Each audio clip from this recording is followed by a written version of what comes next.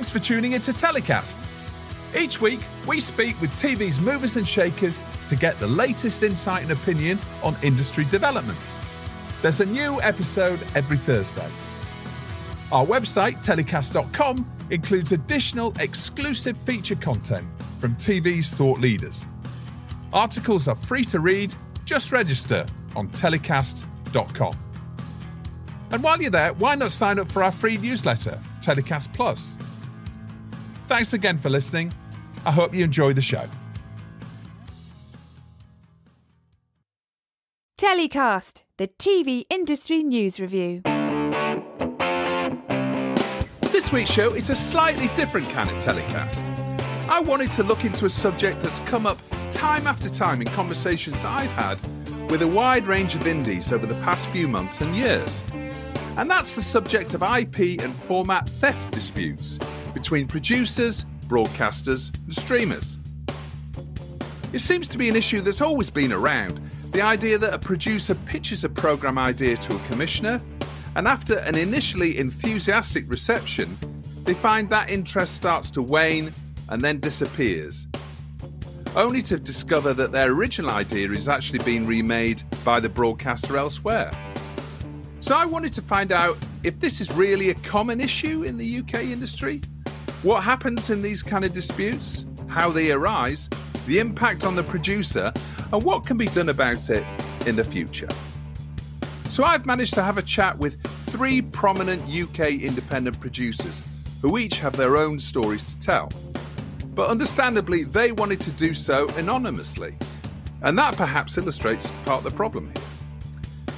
I also get the perspective of Jonathan Coad, one of the content industry's leading IP lawyers, and John McVay, CEO of UK independent producers body, PACT.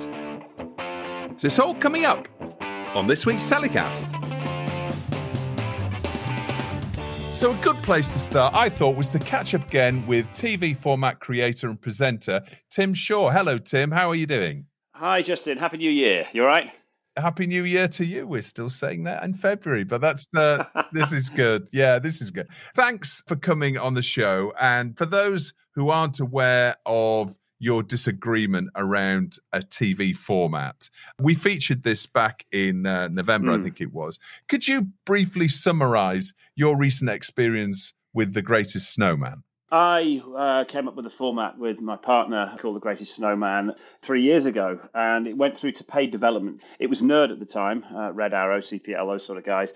Went into paid development with Channel 4, which was something we're over the moon about. It was a show called The Greatest Snowman, which was celebrities out in the Alps building snowmen, sort of various ice sculptures and this, that, and the other, with a selection of celebrities doing that. Anyway, what happened from then on was, unfortunately, the idea sort of faded away with them. It was something which was going so well.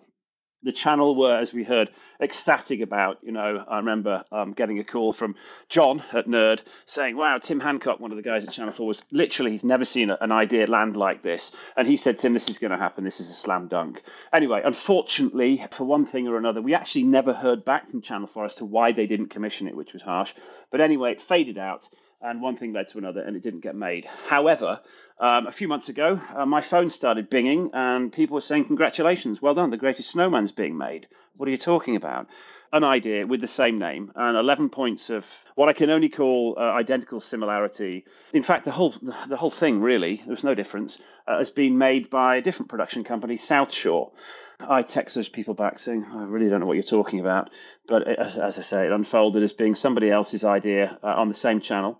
Also a 90-minute one-off special for Channel 4, not made by the production company that I had the idea go through as a paid development format. So that was a great shock. And that was what you and I last chatted about. It was in Broadcast Magazine. It made reasonable news and a lot of chatter in the broadcasting world as being one of those things that was just jaws on the floor.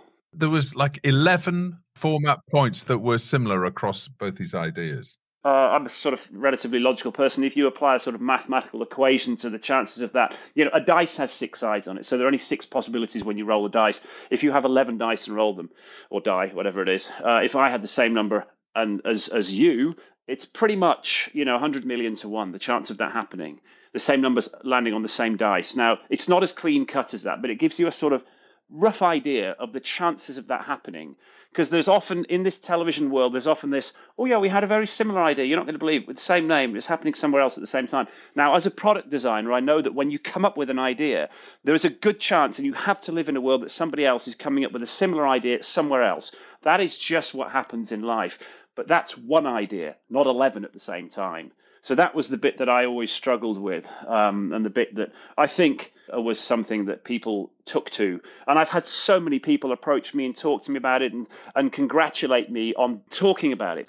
It was one of those things that, yeah, people were trying to shut me down on it. But in my mind, there's the right thing, and then there's the wrong thing. And I was just doing the right thing. I was just telling the world what happened, honestly. Not really with emotion or opinion, just here are the facts, make your own mind up. Now, I haven't pointed any fingers and gone, you've done this, you've done that. You have to remember, if it is 100 million to 1 or 100 to 1 or 1,000 to 1, there is still that one. So there is that possibility that it happened, but it's very slim. And I just wanted an explanation from Channel 4. Hi, Tim, this is what happened. I'm sorry it happened to you, but you're going to have to move on. I never heard back from Channel 4. They never engaged with me at all. They sort of brushed it, they did a bit of a Boris thing. Let's not talk about it. It'll go away. And actually, over the passage of times, things do fade. Emotions do fade. People get over things. And I'm a busy guy. I'm filming 4 or 5 days a week. I'm building a house, my wife and I, the whole damn thing ourselves. So we're so busy. And I said to her, look, Christmas wasn't the best in our house. It was a bit of a painful time, particularly as the idea ultimately had come from a conversation between my wife and her daughter and I. Anyway, long story cut short, we decided to move on. So I said, look, I'm going to send an email through my agent to Ian Katz offering, I'm going to be a man about this. I'm going to stand up and I'm going to say, listen, Ian, hi, let's not talk snowman. Here's my olive branch. Could we have a sit down and have a conversation about a cracking new creative idea that I've got for Channel 4? Because if one thing's clear, Channel 4 needs some really creative ideas at the moment. I thought, I've got a belter here. And I got a reply from Ian Katz, which I'll read you. And it says, I didn't love being called an ideas thief by him, so I can't say I'm in a rush to sit down with him. So that was my reply from the Chief Content Officer of Channel 4. And it's hard to read that back without me sounding like an 8-year-old schoolboy that's been told off. I'm sorry if it came across that way. I didn't mean for it to, but I can't read it without it sounding like that. And that's the reply I had from Channel 4, and that had a big impact on me. That's helped me, actually, with what I want to do with the idea. So the show was broadcast before Christmas, and you've reached out to Channel 4 to try and move things along. Just to move on, do the right thing. You had that response. So what's the current situation now then, and how do you think you'll come to a resolution? Do you know what? For me, this has never been about a money thing.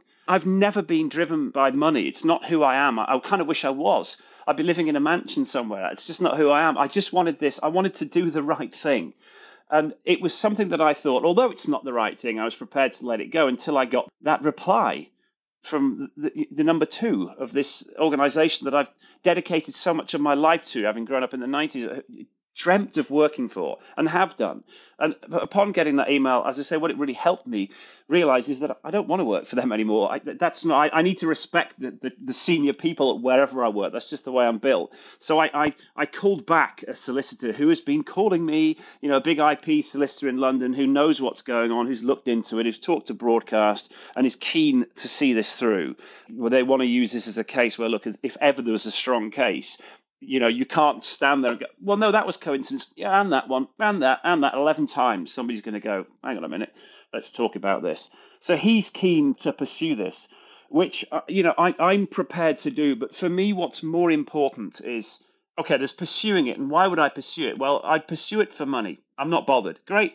It's not that I'm wealthy. It's just that it's not about money to me. It's just about honesty. It's about having an answer. That's what I feel I'm worthy of, an answer from somebody who I have provided so much blue box content for the last 10 years. It'd be nice just to have a hi, just a hi. We know we've sort of employed you and we've benefited from shows that you've done, and we feel you're right. We owe you an answer, but to be ignored, in that way is something which is kind of a bit of a bitter pill to swallow. So I can move on from it, and whether or not that's the right thing to do or not, I don't know. But the solicitor is saying, let's go for it. So I'm prepared to, and I am in the process of going down that road. And I'm doing it for the people who work in the industry. I'm doing it for the creatives. I'm doing it, and if any money comes from Channel 4, I will split it all happily between every creative out there who's ever felt that they've had an idea taken.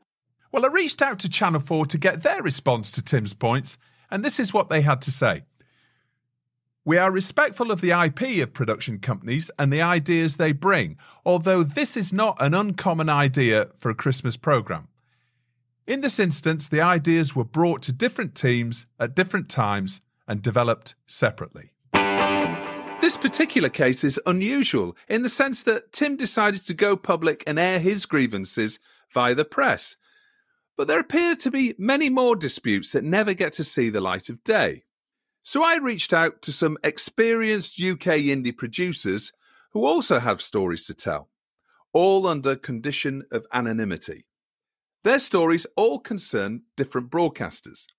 My first producer guest, a really experienced and respected player in the UK industry, let's call her Jackie, which is not her real name, told me of her experience.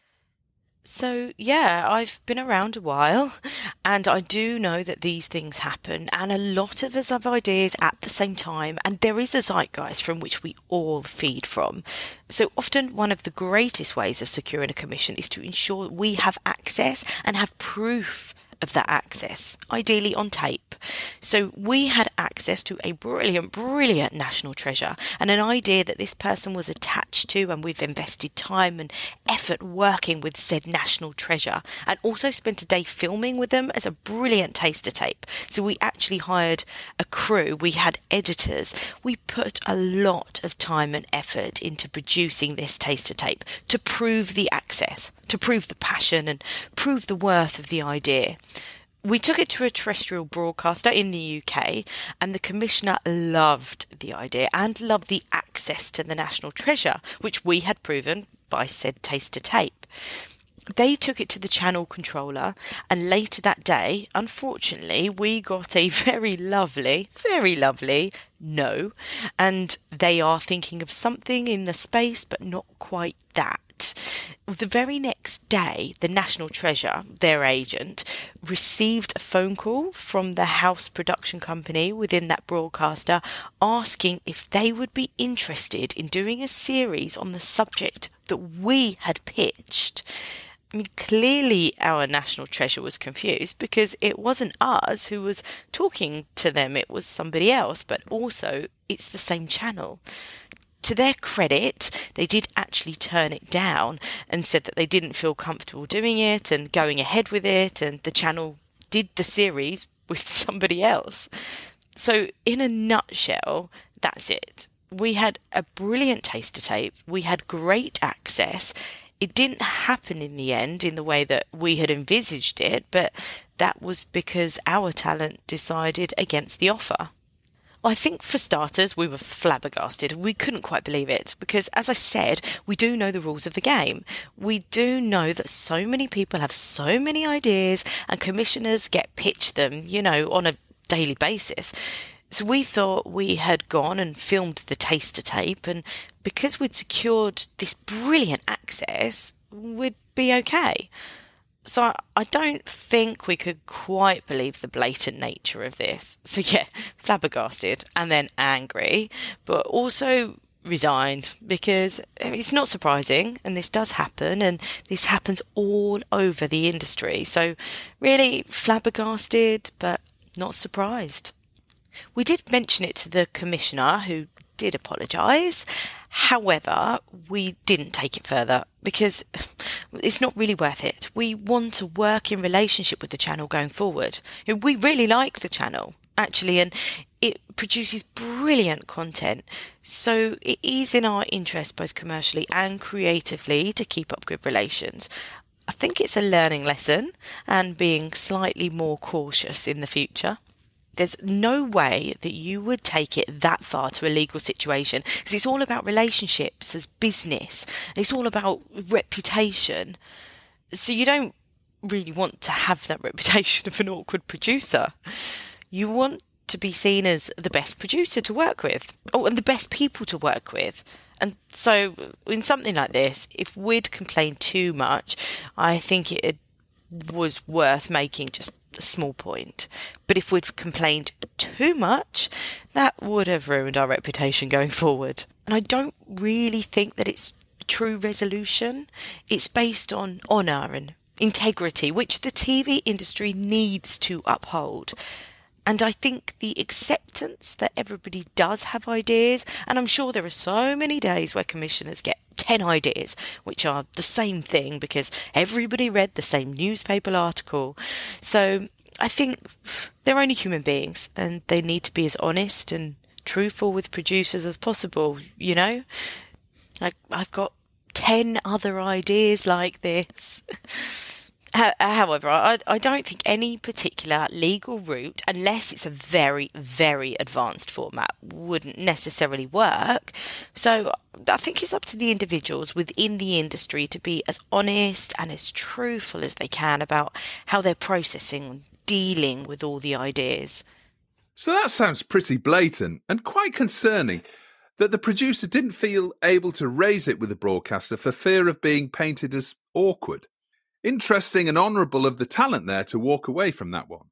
Here's another producer, let's call him Calvin, with his story. Yeah, one of my experiences having been the potential victim of IP theft was pitching an idea to a network where we'd attach the talent and build an idea around that talent, and actually came up with a title which was a pun on the talent. And then we went to this television conference and we saw a massive poster with the same network and the same idea with the same title, but a different talent. But, you know, obviously there's loads and loads of people pitching the same things. But the giveaway for us was they kept the pun from the last talent as a title and didn't even bother to change it. It was quite jarring to see, you know, but these things happen. Well, when you've been in development for 20 years or more, you know that people have the same ideas at the same time. It happens.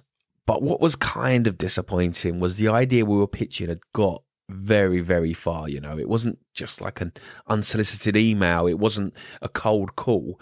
And what was disappointing is that our contacts at the channel hadn't bothered to let us know that they'd actually commissioned the show with the same title and the same idea, but with someone else at the helm and someone else producing it, you know. Sometimes that communication from the channel is the least you can ask for. You know, when you're still a production company or a producer who's still got to have a career of pitching ideas and having good relationships with channels, it's very, especially if you're not, you know, one of the bigger indies, it's very risky to do that because, you know, look, I'm not a lawyer, but, you know, in my experience of people feeling like this, it's so hard to prove there was any sort of theft.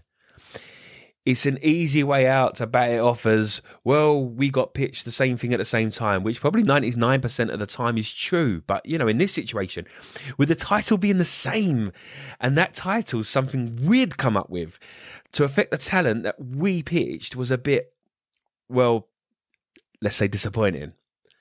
But I don't think there's many smaller producers out there who would go down that legal path because it's just not worth it to get the reputation that you're going to and destroy your reputation with the network.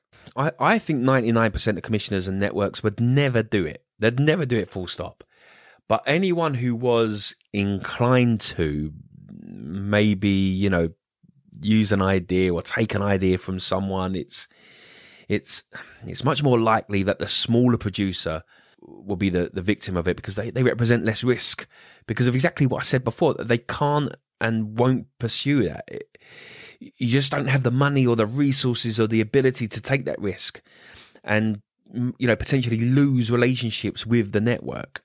Well, I can only speak about unscripted, which is where I work, but, you know, it's tough because when you're pitching ideas, unscripted ideas, you're kind of trying to pitch things that are in the ether, and whether that's diet shows or gardening shows or, you know, true crime shows. And because you're working in unscripted and non-fiction space, everyone's running around pitching the same things.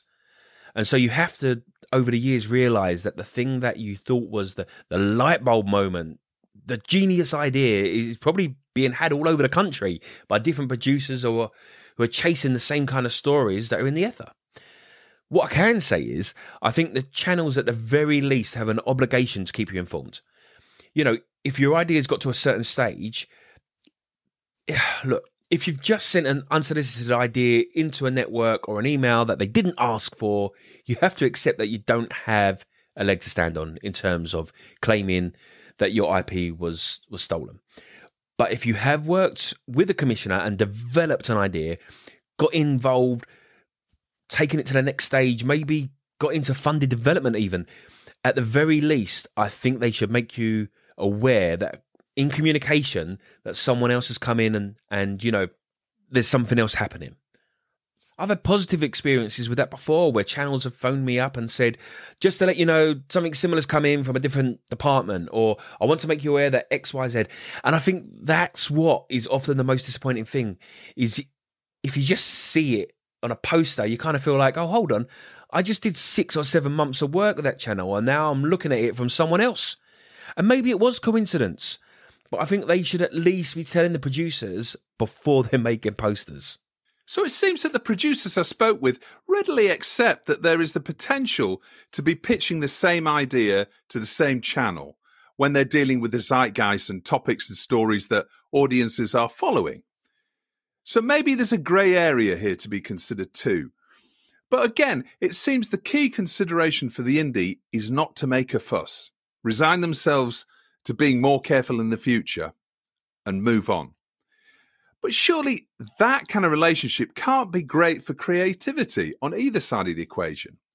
If you're a channel or a streamer that gets a reputation of taking ideas and passing them on to their own preferred producers, surely that reputation is going to get around the production community pretty quickly.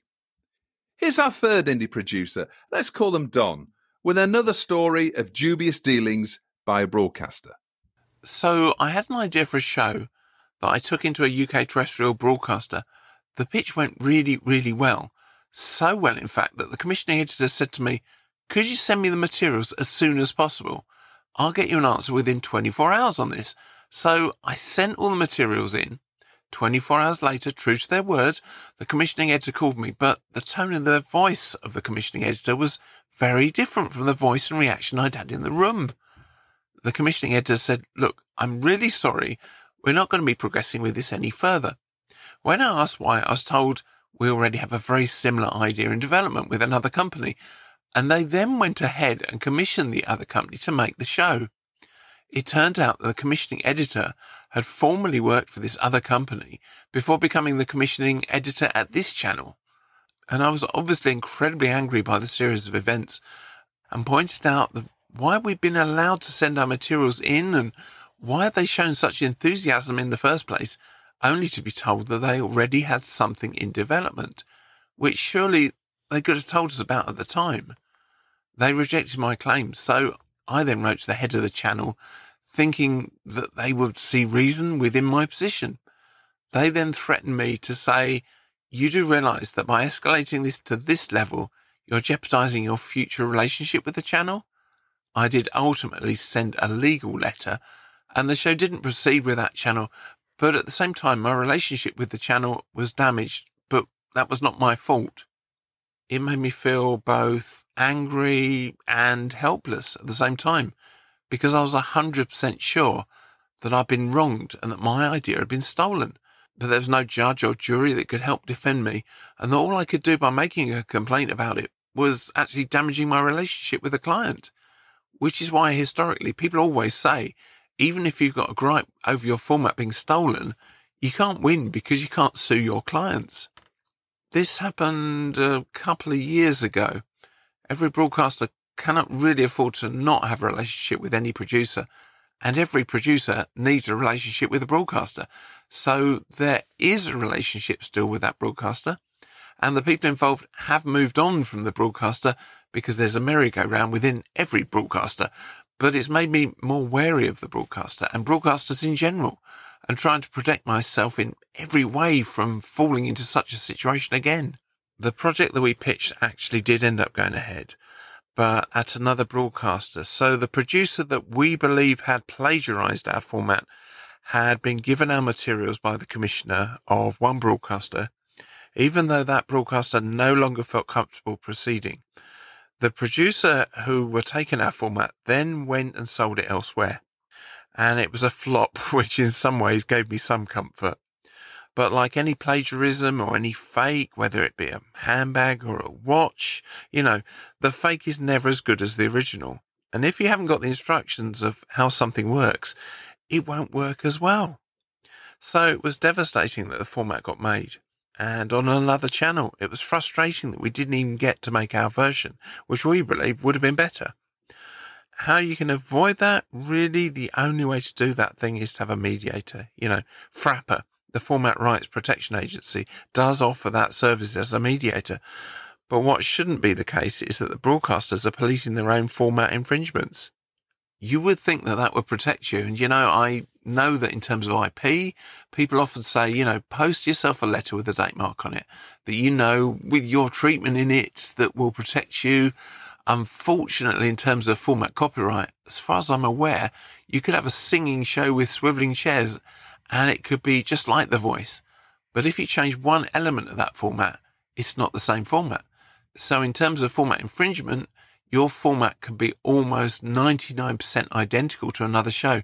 But if there's certain elements, even smaller elements that are different, that's why most format copyright legal cases fail, because unless it's a direct copy or a direct rip-off, you won't be successful. So what is the legal position here for indies who think they've had their idea taken? Here's Jonathan Coad, renowned IP lawyer. So, Jonathan, have you been involved in many disputes over IP and TV format ideas in the industry? Well, I have a great number over at least 20 years now. It was just my very good fortune to be in the right place at the right time. I was the fighting disputes lawyer for ITV when they were sued by those who created the Survivor format. And they claimed that I'm a Celebrity, Get Me Out of Here was essentially just a reversion Survivor format with celebrities. So I ended up fighting that case in the UK and the US. And through that, I kind of became Mr. Formats. How common an issue is it, do you think, format theft by broadcasters, by other producers, by other people within the industry? But it's commonly by broadcasters, I seem to think. Is that right? And how common is it? I regret to say that it is much more common than it should be. Broadcasters, especially those who have a public service obligation, such as Channel 4 and the Beeb, should be properly applying principles of intellectual property, which are there for their own protection, not only for that of the industry as a whole. I mean, we won't get great music, great sculpture, great paintings if the law of copyright is not observed. But sadly, despite that, there are instances where people pitch ideas in whatever degree of formed versions that they put forward. They pitch ideas to the broadcasters, and one way or another, they get told we're not interested, but sometime later the broadcaster produces something strikingly similar.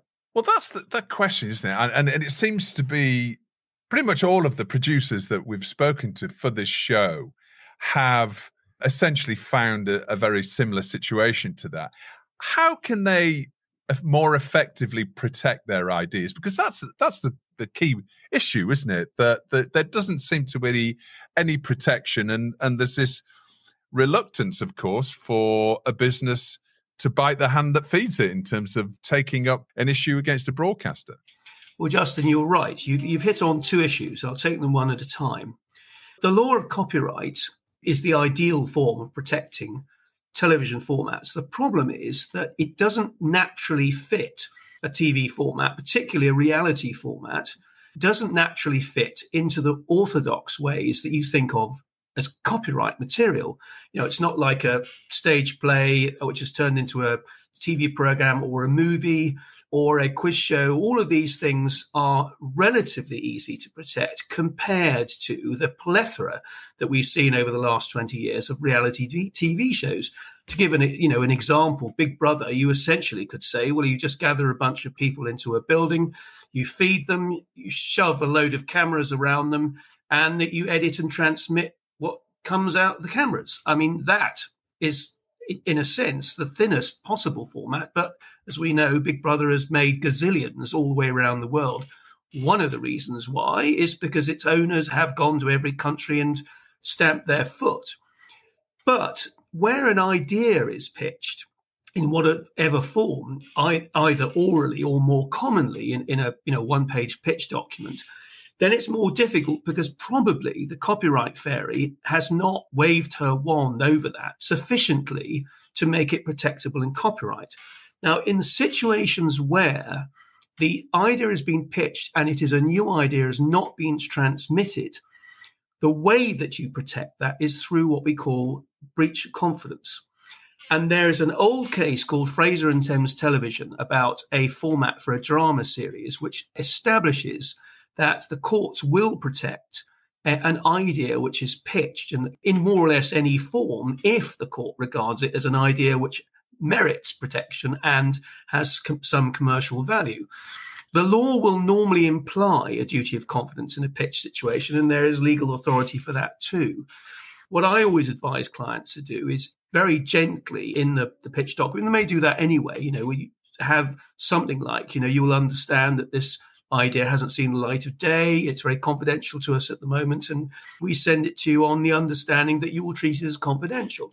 The court will have no problem after that in ascribing it the protection that breach of confidence gives. Now, the thing about breach of confidence is that it will protect an idea which the law of copyright will not. So, in principle, in a pitch situation, you should have a legal remedy. That's first issue that you've raised. The second issue, of course, is a commercial one.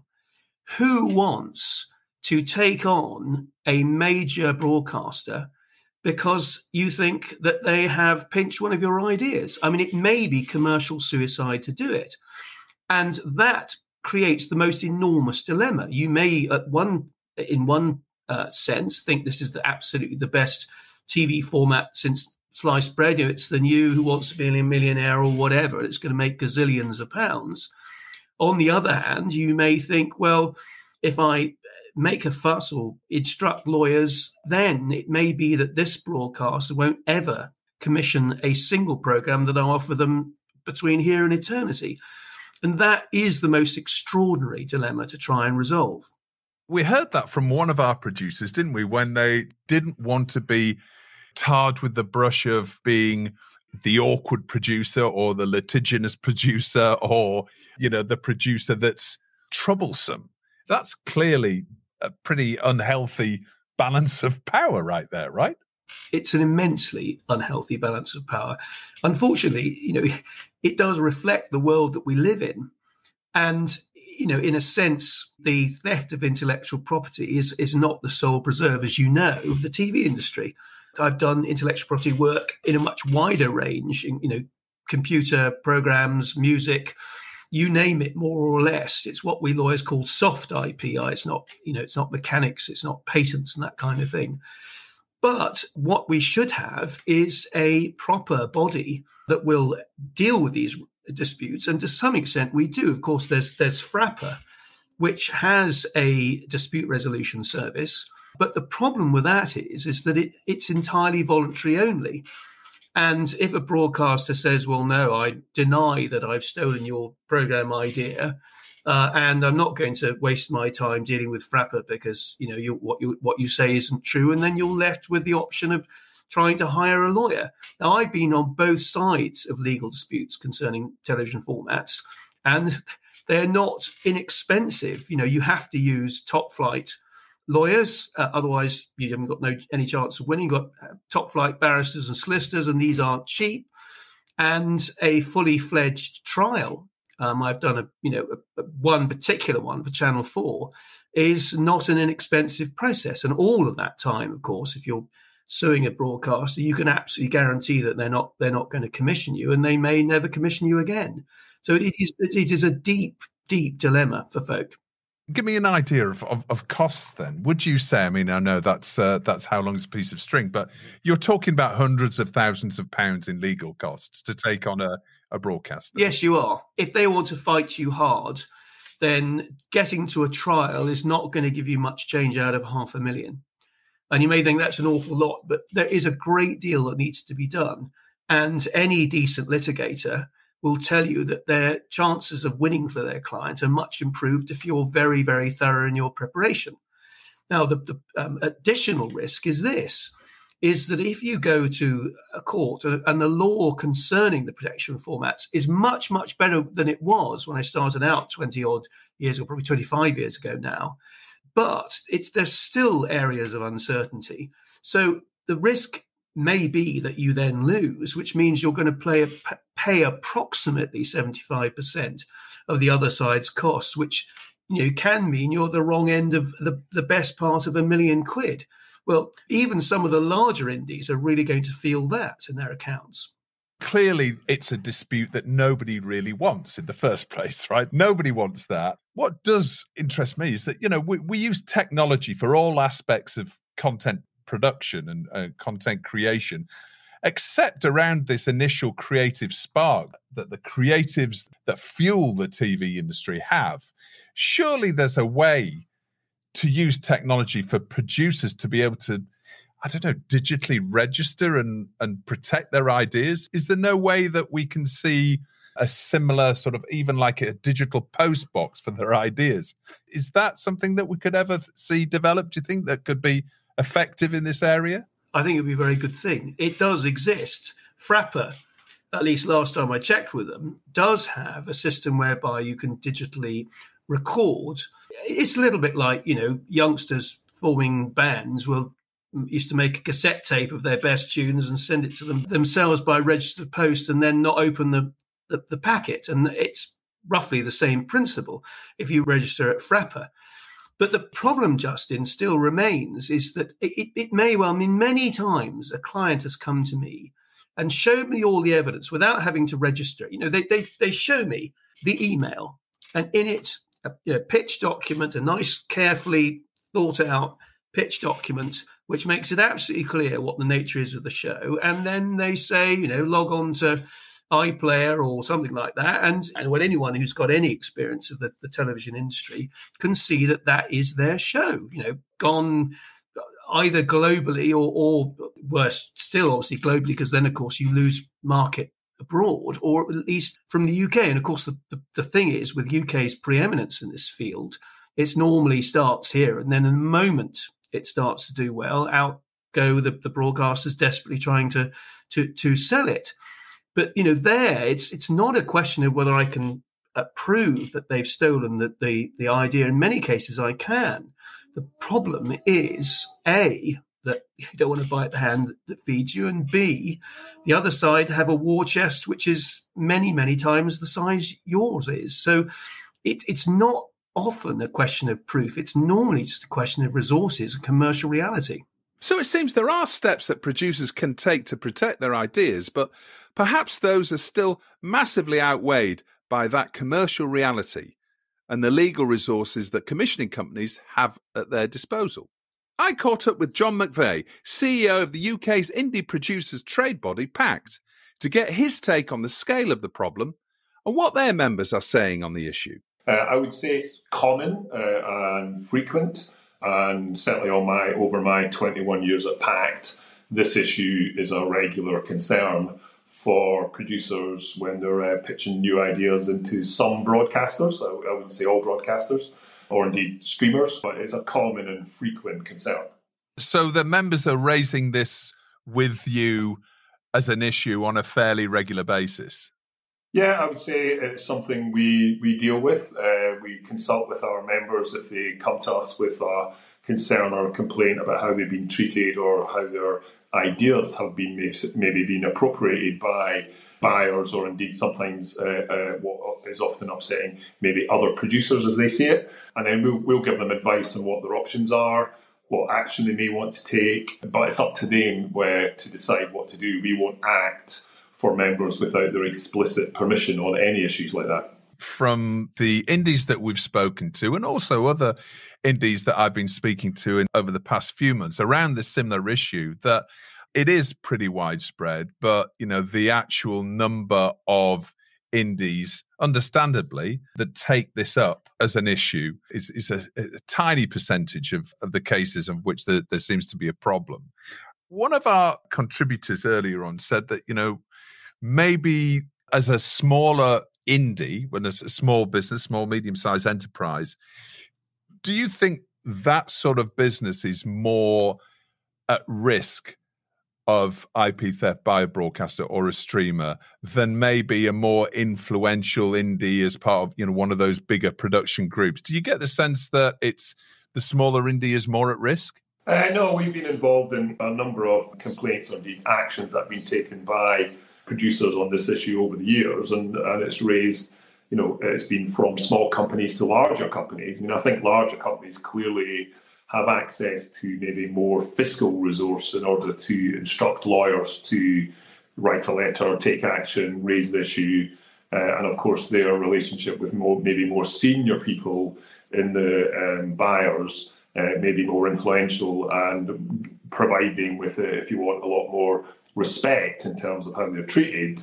We deal with members, small and medium, who feel they are often, if you want, bullied by buyers on a whole range of issues, not just on this one. So, and that reflects really, really badly on the broadcasters concerned, because one, they should be encouraging those suppliers, they should be respecting their IP, they should be respecting in their business dealings, because they're also IP creators themselves generally.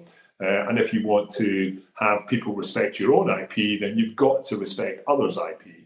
That's the fundamental issue. You can't have, your cake and eat it. You've basically got to make sure that your corporate principles are that if you're an IP owner creator, then you respect other IP owner creators, and you should have systems and checks in place and commissioning to make sure that people feel that they're fairly treated, that their ideas are safe. If you don't, then what will happen is those suppliers may not bring their best ideas to you.